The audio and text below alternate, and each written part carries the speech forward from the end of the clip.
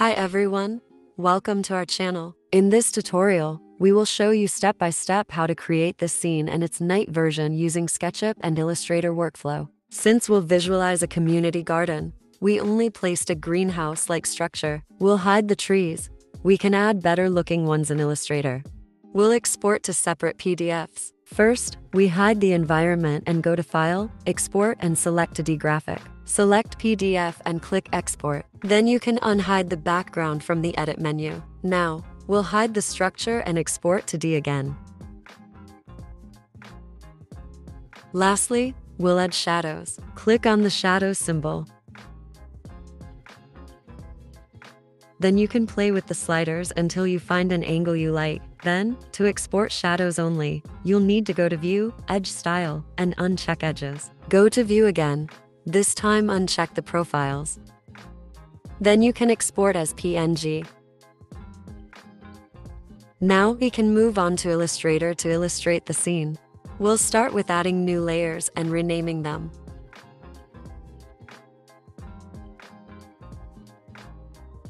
Then go to Strokes panel and choose Round Cap and Round Joint options.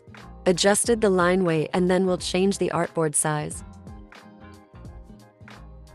To split these excess parts, select the Shape Builder tool, then click on them while pressing the Alt key.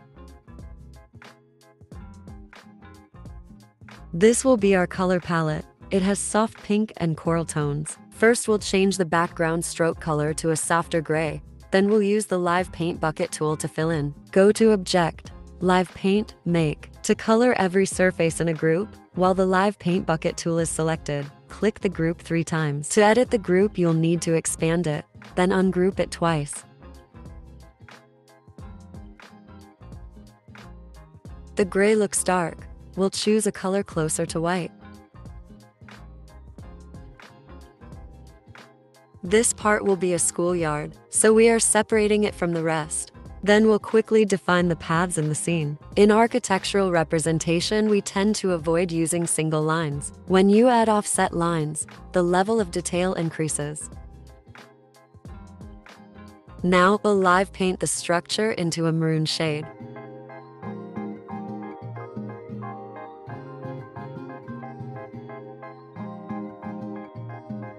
We'll move on to live paint the rest.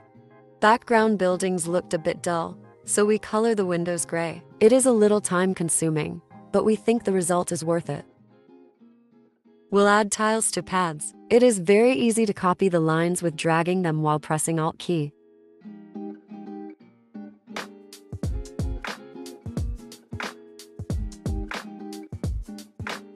Then you can select all, click on the Shape Builder tool, and erase the excess parts while pressing the Alt key.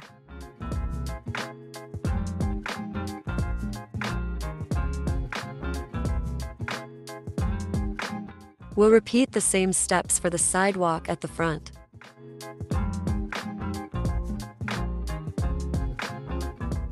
Now we can add vector trees. For this drawing, we prepared a pack full with everything you'll need. It has architectural brushes and patterns as well. The link is in the description box below.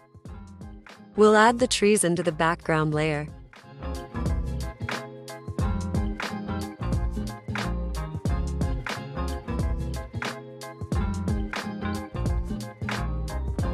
Now let's add architectural patterns. We'll use grass, earth, and stone pattern swatches.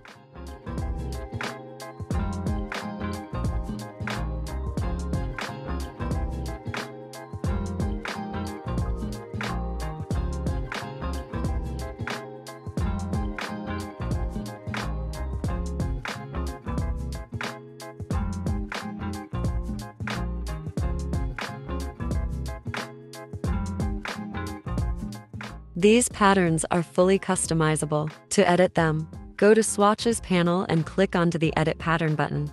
From there you can change the colors, delete some parts of the patterns, adjust the strokes, and so on. We've created a less busy version of the earth pattern. Now we can move on to filling the schoolyard with plain kid vectors, and maybe some parents as well. And don't forget to add some trees. Kids need shading too. We added a new layer for the vector blocks.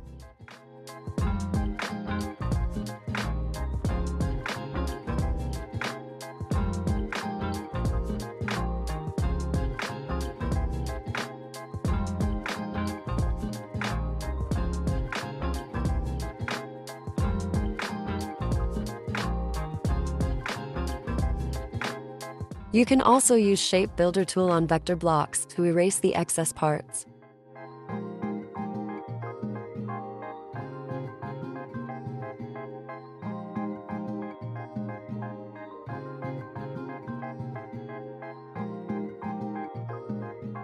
Now, we will quickly add raised garden beds using Illustrator 3D and Bevel tools. We'll draw a rectangle, then go to Effect, 3D and Materials, 3D Classic, Extrude and Bevel. From there, you can adjust the angle and depth of your 3D shapes.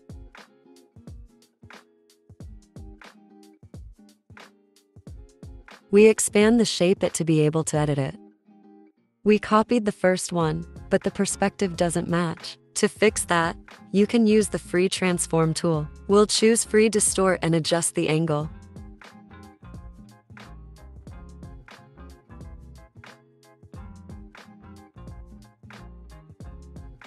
We add outlines and offset again to give a depth effect. We always use the Offset Path command from Quick Actions panel. It is very useful.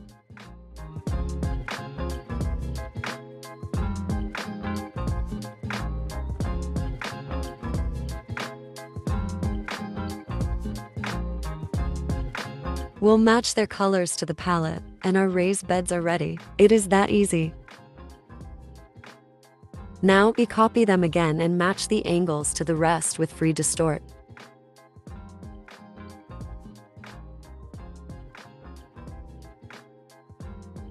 We'll add different grass and earth patterns inside.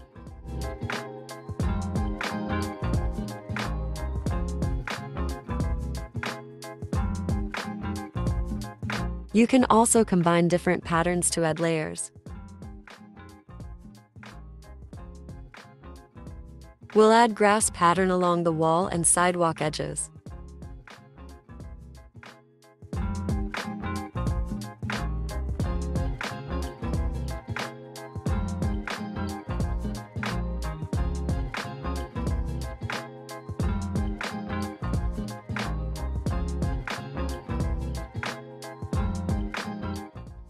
Now the patterns are complete. We can go ahead and fill the scene with furniture, vegetation, and people vectors.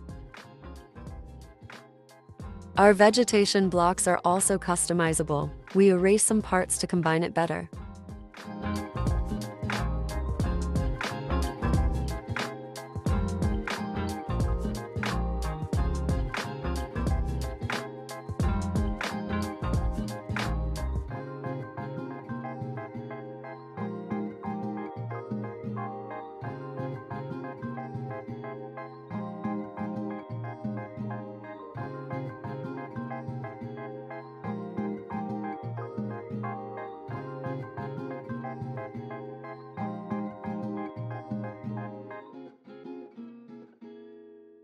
These grass vectors will add depth to our scene.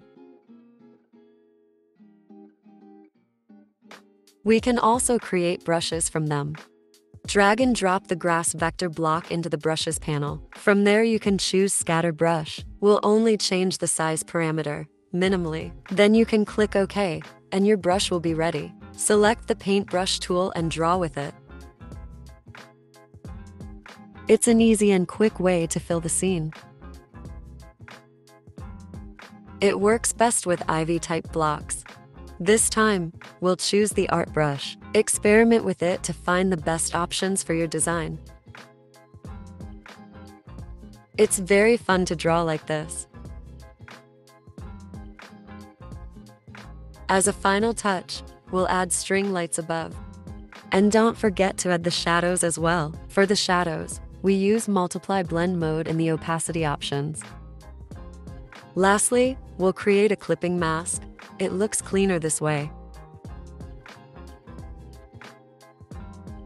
And just like that, our first scene is done. Now we can export this as JPEG and then move on to the night scene quickly. For the nighttime version, we'll be removing the kid vectors since it will be past their bedtime.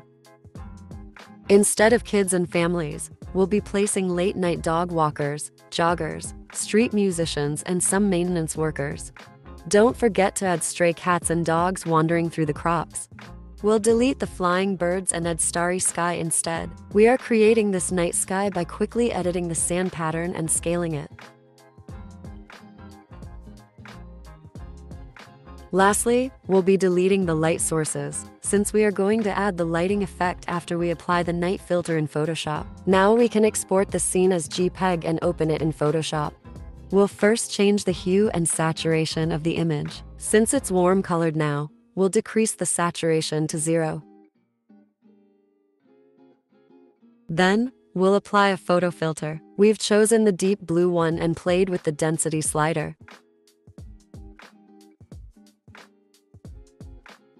Lastly, we highly recommend you to play with brightness and contrast. It makes a big difference on the overall scene. Once you're okay with it, you can go ahead and export as JPEG again.